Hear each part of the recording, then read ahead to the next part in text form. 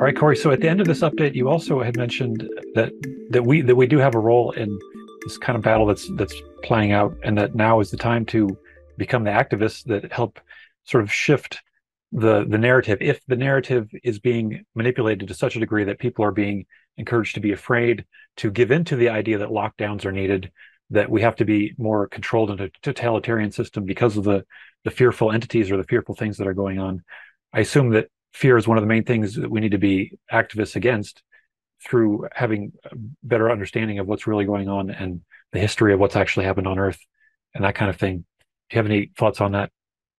Yeah, and the word is that the ETs have given us till 2027, 2028 to make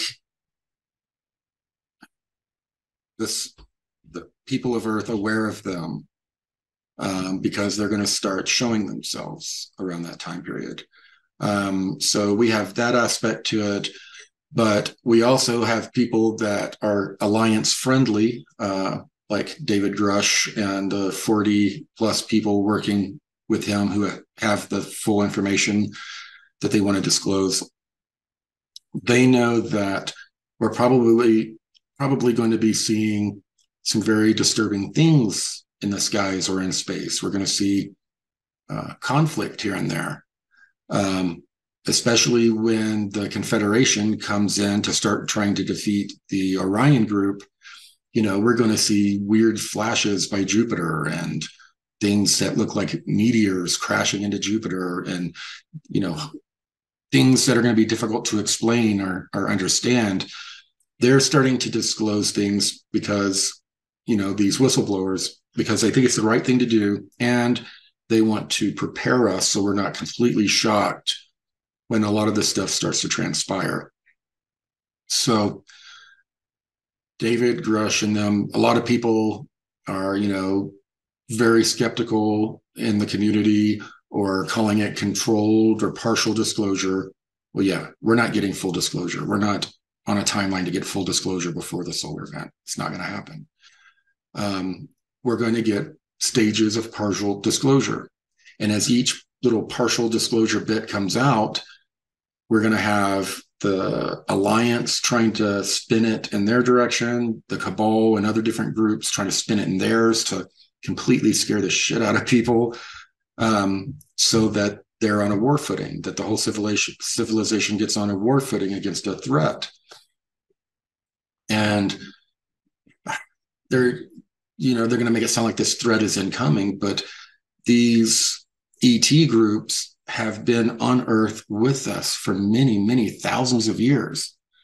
And they're going to try to convince us that some of them have been here and there, but that they're coming in to take over, and we need to get ready to fight against them, when they've already taken us over. They've already been in control for thousands of years, the negative ET groups. So, I think, and the disclosure community was completely infiltrated. Civil wars happened within, different content creators, and it discredited itself so badly that the alliance-friendly groups had no choice. They couldn't send their people in to someone like Dr. Sala or even Stephen Greer or anyone, because the community had completely discredited itself through all of its horrible compromised behavior. So it is so bad. The Alliance is so pissed off at the disclosure movement and they don't have anything to do with it, that their real whistleblowers want to have anything to do with Greer, anyone in this community. They've completely rebranded, as I've said before, disclosure. UFOs are now UAPs, aliens or non-human intelligence, and the list goes on. And, they're doing everything to release this information while also not wanting people to mentally tie it to the abduction phenomenon. They still want everyone to think that's some sort of mass hallucinative hundredth monkey effect kind of phenomenon. They don't want people saying, these ETs that are coming to Earth are really coming here. So the abductees, their stories must be true. They don't want us to make that connection. So, one of the things that Grush and his insiders are going to tell Congress and eventually the American people is that indeed, some of these crashed UAPs have human remains on them, and they found evidence of ongoing human experimentation being done on board the ships, areas for it to be done.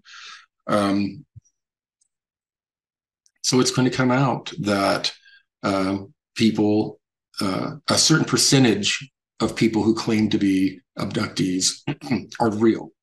There is a psychosis thing that goes on to where a lot of people who have had different traumas, abuses and stuff somehow transform it into alien abductions. At any alien abduction meeting, there's going to be a certain percentage of them that fit that. And they're delusional people that look for a place to connect. There's a lot of that goes on, but there's a percentage, and a good percentage of the people who claim to be alien abductees who are really being abducted and experimented on through generational abductions. And not all of those people survive, and we have ETs that are, the Greys have been known to abduct, entire villages in some of these third world countries to where it won't be reported or missed. And of course, we have a lot of these weird stories going on in Peru, which I'm told there's an element of truth to. It's what makes more sense, a guy flying around in a jetpack with a bulletproof vest in the middle of the night through a bunch of trees in the jungle being shot at by villagers, or what they say they saw. What makes more sense? It's a ridiculous cover story. But I've been I have a lot of connections in South America now, and there's a lot going on in the jungles down there. So, and the gray aliens are involved, in most of these types of things. Are the militaries down there more aware that they need to be fighting against these things? Depends. There's certain parts of the military, higher secret parts of different militaries in these different countries know things, but the military itself, the general military, is kept unaware of it. Sometimes they guard areas where they know these bases are, and it looks like they're working for the ETs, but they're really just trying to keep people safe and try to keep problems from occurring from people going into areas they shouldn't be. So like I said, as always, it's complicated. There's never a one answer. So do you feel that Grush encountered some information that, like what you're describing, that there's going to be open things happening in the skies that could lead to more fearful scenarios? Does Grush have a sense of urgency in getting this more disclosed? I don't know exactly what Grush knows. I don't. I know that he is basically plowing the field for the people who do know stuff. And the main thing that they need, and that one of the things that we could be doing right now is doing email campaigns and different things that you and I will talk about in the future to help back these guys up. And what they really need is the UAP whistleblower law to go through that they're playing with in Congress a little right now. If Congress passes that law, these 40 people will be dropping their information to Congress the next day they're ready. And once that happens, there are hundreds of thousands of people across this country that very seriously keep that oath that they took and that NDA that they signed, because if they don't, they know it's their ass. So once this UAP thing is signed, so many people will be able to open up, and the information will once we get to that point, the information will really start to flow. So that is necessary, and finding other ways of being activists to wake people up and give them information, not about blue avians, not about the Pleiadians, not about the Galactic Federation. Very keep it simple, stupid. Very simple stuff that's going on. That you can tie to the UAP disclosures, because right now people are more open than they've ever been. And if you go in with all of this half religious, half disclosure kind of crap, you're going to do more harm than good with them in their journey of awakening. So we're going to have to be responsible, but we're going to have to act. We can't just sit back and, say it's unfolding the way it divinely should. We're divinely put here to take part. So I think you and I are going to do a course that's going to discuss being an activist and how to be an effective activist in this movement. Maybe we can redeem the disclosure movement in some way if enough people come together, or not necessarily come together because that doesn't work, but if enough people decide that they're going to start working for whatever disclosure they can get. And we're going to get that through Grush and his people. So we need to get behind them and become disclosure activists and not a disclosure community. Because a community is where all the bullshit happens, the gossiping, the this, the that, all the things that drag a movement down, and if we keep it small groups of people doing their own little missions here and there, or people by themselves, we're going to be able, if they work as activists that are organized and have a plan, we can make a much more difference than we can watching videos of people with sparkles in their eyes talking about the Galactic Federation has destroyed all of the bad ETs, and all you got to do is sit back and smile. That's not disclosure. If you want actual disclosure, it is time. It is okay to have those beliefs. That is totally fine. It's your business. But when it comes to actually being a part of disclosure, you need to become an activist and start bringing some credibility back to the disclosure movement, because it has lost it all. But these people need support right now. And they also need us to be there to help spin the narrative away from the cabal's narrative of everything, we need more weapons in space. We need this. We need to take away more human rights so that we're all together as one. Am I still broken up? Okay, I think we're back now. The last thing you said was we need to come all together as one. Okay. Yeah, we need to come. Well, we don't need to come together as one is the point, because humans are too corruptible in groups, small cells of people or acting on your own.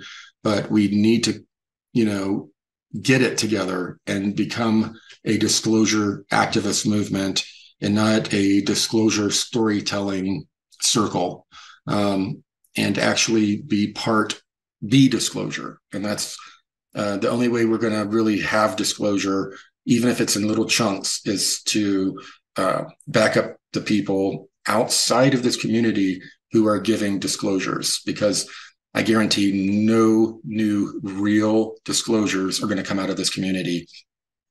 The Alliance and all of the real whistleblowers are avoiding it. Why the hell would they want to go through what I and other people have gone through in this community? They have a big enough battle to fight with the public. They don't need to fight a battle inside the community while trying to do it. So, the community collapsed and failed. Now's the time for us to redeem and rebuild ourselves as not this big, wacky community, but as disclosure activists. And the people that are interested in doing that can, take part in our webinar where we're going to give specifics and game plans. And, you can become disclosure. And, Mike has some great experience in that arena, actually doing not protests, but Demonstrations. demonstrations. Yeah. So we're going to go into more detail. He's going to share some of his great experience in that regard, and we're going to discuss how this community can reorganize itself into a actual activist movement and do what it can to help those around us who are curious now because of the disclosures of people like David Grush. Yeah, there's an extreme hunger. It's like people have been starved all their lives of good information, just plugging into the mainstream consciousness, the mainstream education and media. And those people who are now willing to turn their eyes towards deeper truths are looking for good, solid truth that can allow them to reshape their reality. And the old systems of programming have just left people completely confused. And now there's a huge need for people to be very clear and concise and deliver just the right seeds of what is needed for people to kind of keep peeling back the layers of the onion, keep taking the next step to become more useful in service along a better path that would lead humanity in a better direction. And True. And we also have the aspect of people right now have like not paid attention to any type of conspiracy theories. They're finding out all of this stuff. UAPs are real. So their minds have exploded and gone from not believing anything to now being completely crazy in conspiracy land and untethered. So we have people like that right now, like with what happened with the Maui fires. There's a lot of weird stuff. We know people on the island, a number of people, but this stuff has grown and grown, and the conspiracies have grown and grown to crazy levels. And right now, with all, I'm seeing the conspiracies exploding because people are like, well, if UAPs are real, what's to say these other conspiracies aren't? So, I mean, there's a certain segment of the population that's having that reaction. So we need to be able to give them direction and help them focus that energy a little bit more narrowly into a band of being an activist. right. And I hope to share a lot more resources with people. I'll probably include them in links in the description of this video, how to get more connected and get more active. You don't have to pay to get connected with people. We're going to offer platforms to make it very easy to do that. And that's why we started Ascension Works TV as a social platform first, because it's very important that we can actually, work together. It's not just complete separateness with the awakening process, but hopefully we can avoid some of the pitfalls of that. I'll share more of this in the webinar. The pitfalls that happen with local communities and online communities. It's very easy to get people trying to disrupt what's going on. So I think we've learned our lessons by now to make this a little bit easier for people to understand the path forward. Yeah, we've learned a very good amount of lessons. Like 2016, I tried the unity in the community movement, where I try to unify everyone and get everyone out on the streets talking about free energy and just the stuff, healing technologies, just the stuff that the general population could listen to and buy into, and try to start a movement back then. But it was infiltrated. There were too many compromised people a part of it, and it collapsed, and it cost me and others dearly for even trying. So this is a different approach. This isn't unity in the community. This is you by yourself or with a small little group of people that can't be compromised, getting in there, rolling up your sleeves and becoming activists. And we're going to give you information, and we're going to create like a group to where y'all can come together. And there could be some of you that have been activists for years in different ways, and you can contribute, and we can build our knowledge on and ideas on how we can become activists and make a difference in disclosure, and making sure disclosure. There are scary aspects of disclosure. It is not a love and light kumbaya event. We're going to find out about millions of people being abducted off planet, never to come back. We're going to find horrific truths revealed. What decides our timeline is how we respond to that information, and how we make sure that the good and the bad comes out, and that the bad as bad as it is, isn't twisted and used as a tool to control us, put us into total fear, and to give away our rights, all under the guise of security. So I think that this webinar is going to be one of the most important pieces of information that we have put out in years. I agree. Everything's coming together. Everything I've done seems like it's bringing us to this point of being of service in this way to the community. Agreed. Yeah, it's coming together very nicely. We had to learn those hard lessons in the past with compromised people in the community. The compromised people in the community, they're just going to want to sit back and tell stories anyway. So let them do that. Just ignore them. They can create their own little niche. And the people that are really interested in disclosure can start working for disclosure and stop telling hopeful stories. That's what we're here to do, is to actually be disclosure and to help others prepare for this mind-blowing event that's going to happen over the, less than the next decade.